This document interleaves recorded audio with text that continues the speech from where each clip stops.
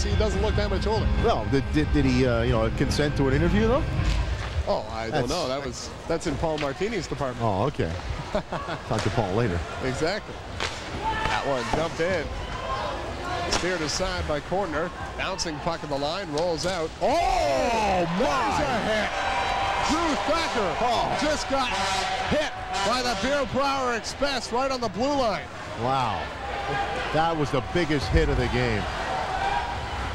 Chapman hands it off to Carter, and it's dumped in. Holy smoke, he broke Thacker's stick.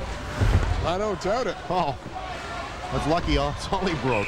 And that play is blowing down, and what a hit that was, as a 6'3", 195-pound giant just ran in to a 176-pound lightweight. Well, I'll tell you one thing. The crash was heard over our headsets up here in the booth. It electrified the building and perhaps the Hurricanes. That's what you got to do. And looks like